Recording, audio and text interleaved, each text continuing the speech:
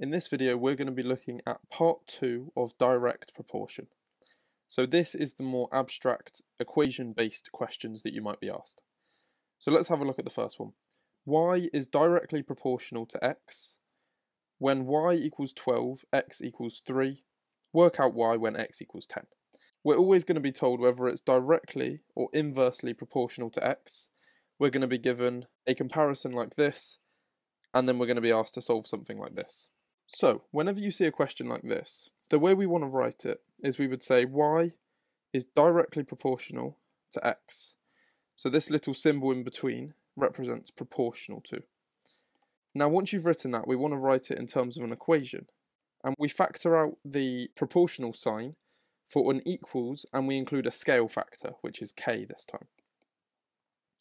Once we do that, we want to work out what k is. And to do that, we use our comparison that we're given.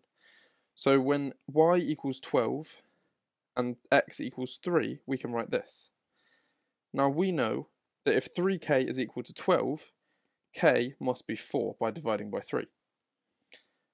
So then what we do is we take our original equation here, and we can now say that k equals 4, so we know that y equals 4x. Now they're asking us to work out y when x is 10. So all we have to do is substitute the x is 10 into our equation now. So we know y is equal to 40, and that's our final answer. So for the next one, it's a little bit more involved. I'll let you have a go first if you want to pause it, but if not, let's have a look. So first of all, again, that first sentence, y is directly proportional to the square of x. So we would write y proportional to x squared.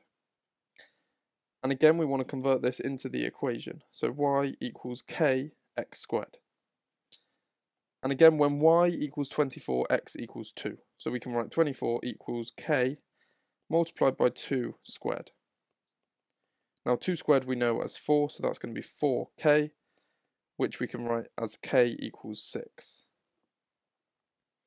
So again, now that we know k, we want to take this equation, rewrite it as y equals 6x squared, and then we need to find the value of y when x equals 4. So all we do again is substitute 4 in, so y equals 6 multiplied by 4 squared, 6 times 16, so y is going to equal 96.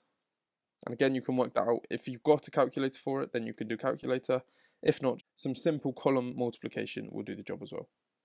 Okay, for our final question, y is directly proportional to the cube root of x. So writing this in terms of our little symbols, y is proportional to the cube root of x.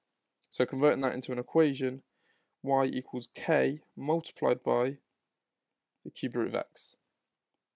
Now we're given the two comparison values. So when y equals 6,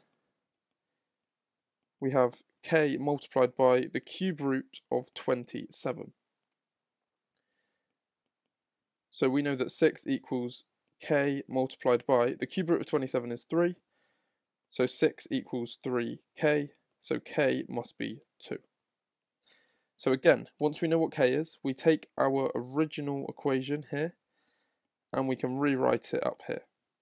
So y equals 2 multiplied by the cube root of x. And we need to work out x when y equals 10 this time. So 10 equals 2 multiplied by the cube root of x. So this time we have to do a little bit of rearranging. If we're multiplying by 2 here, we want to divide by 2 on both sides. So 10 divided by 2 gives us 5, and that's going to leave us with the cube root of x. And we want to work out what x equals, so we have to cube both sides. So basically just 5 cubed, so x is 125. So as you can see, there's a little bit more involvement here. Being familiar with rearranging and solving equations will definitely come in handy, but hopefully you can see the pattern is very similar throughout all of these questions. Thank you very much for watching, and I hope that helped.